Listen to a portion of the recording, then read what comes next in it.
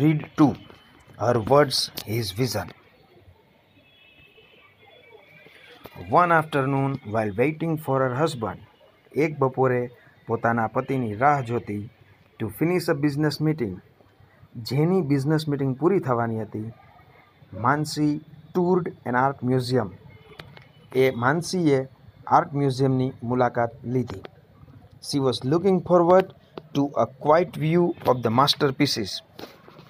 તે માસ્ટરપીસીસ એટલે સુંદર ચિત્રો, એના ક્વાઇટ વ્યૂ એટલે શાંત દ્રશ્યોને લુક ફોરવર્ડ એટલે શોધતી હતી, search for. A young couple viewing the paintings ahead of her.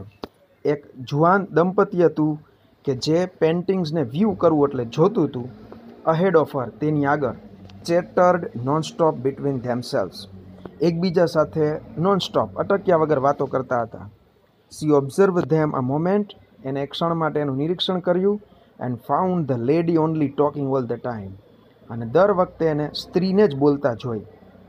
Mansi thought of the main. માનસીએ માણસનું વિચાર્યું. And એડમાયર્ડ his patience. અને એની ધીરજના વખાણ કર્યા.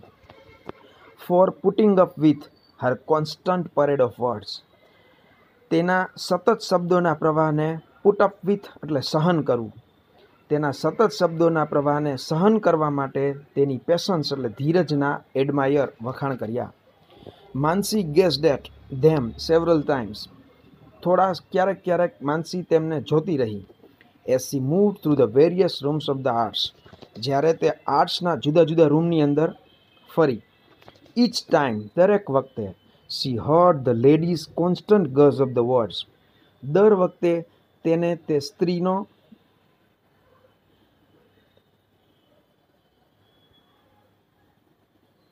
સતત શબ્દોનો પ્રવાહ જ સંભળાણો. સી મૂવડ અવે ક્વિકલી. તે તરત ત્યાંથી ચાલી ગઈ. Will Mansi go and stop them talking. શું માનસી ત્યાં જઈને તેમને વાતો કરતા અટકાવશે? માનસી was standing at the counter of the museum gift shop. A museum gift શોપના counter ઉપર માનસી ઊભી હતી. મેકિંગ પરચેસ ખરીદી કરતી હતી. When the couple approach the exit. જ્યારે આ કપલ એક્ઝિટ બહાર જવાનો જે રસ્તો છે એની નજીકથી પસાર થયું. એપ્રોચ એટલે ની નજીક જવું. માનસી ઓબ્ઝર્વ ધ કપલ કેરફુલી. અને કેરફુલી આ કપલને ઓબ્ઝર્વ કર્યું. The main after paying the bill. આ બિલ પે કર્યા પછી માણસે pulled out a white stick. એટલે તે જે માણસ પુરુષ હતો તે pulled out a white stick. એણે એક સફેદ સ્ટીક હતી એ બહાર કાઢી. And tapped his way towards the gate. બહાર કાઢી એટલે એ ફોલ્ડિંગ સ્ટીક હતી. એટલે એ સ્ટીક એને ખોલી અને પછી tapped his way towards the gate. દરવાજા તરફ ટેપ્ડ એટલે સ્ટેપ્ડ પગ મૂકવા ચાલવા લાગ્યો. He is a brave main the clerk at the counter side. Counter ઉપર ઉભેલો જે ક્લાર્ક છે એ કહે છે he is a brave main. તે એક બહાદુર માણસ છે. Most of us wood give up. આપણામાંના ઘણા બધા લોકોએ આ છોડી દીધું હોત. ઇફ વી વર બ્લાઇન્ડેડ એટ સચ અ યંગ એજ. જો આવી નાની ઉંમરમાં જો આપણે બ્લાઇન્ડ થઈ ગયા હોત, આંધળા થઈ ગયા હોત, તો આપણે આ છોડી દીધું હોત. During his recovery. એની રિકવરી દરમિયાન, જ્યારે તે હોસ્પિટલાઇઝ હતો એ દરમિયાન. હી મેડ અ વો. એણે એક પ્રતિજ્ઞા કરી that his life wouldn't change. એનું જીવન બદલશે નહીં. સો એઝ બિફોર એટલે પહેલાંની જેમ. હી and his wife come in. તે અને તેની પત્ની આવે છે. Van ever there is a new art show. જ્યારે ક્યારેય પણ એક નવો આર્ટ શો હોય. But what does he get out of the art? Mansi ask. માનસીએ પૂછ્યું પણ તેને આ આર્ટમાંથી શું મળે છે? હી કાન્ટ સી. તે જોઈ શકતો નથી. પછી પ્રશ્ન આપેલો છે vote pleasure do you think a blind person gates in visiting a museum. એક આંધળો માણસ મ્યુઝિયમની મુલાકાત લે એમાં એને શું આનંદ મળે તમારા મત મુજબ? એમ પ્રશ્ન છે. પછી ક્લાર્ક જવાબ આપે કાન્ટ સી. જોઈ શકતો નથી. You are wrong. તમે ખોટા છો. હી સીઝ અ લોટ. એ ઘણું જોઈ શકે છે. મોર then you or I do. તમે અને હું જોઉં એના કરતાં પણ વધારે. The clerk sad. ક્લાર્કે કહ્યું. His wife describe inch painting. તેની પત્ની દરેક પેઇન્ટિંગને ડિસ્ક્રાઇબ કરે છે, વર્ણન કરે છે.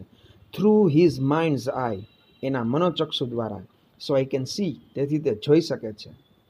માનસી learned something about patience, courage and love that day. તે દિવસે માનસી કંઈક શીખી. પેશન્સ એટલે ધીરજ વિશે, કરેજ એટલે હિંમત, અને લવ એટલે પ્રેમ. ધીરજ, હિંમત અને લવ વિશે કંઈક શીખી.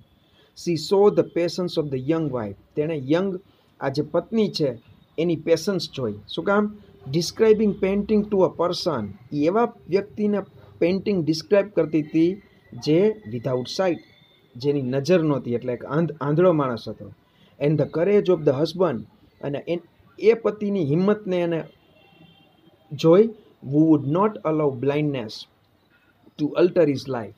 જેણે પોતાના જીવનની અંદર બ્લાઇન્ડનેસ, આંધળાપણાને કારણે બદલ થવા ન દીધો. અલ્ટર એટલે ચેન્જ, બદલવું. માનસી witness the love shared by the two people.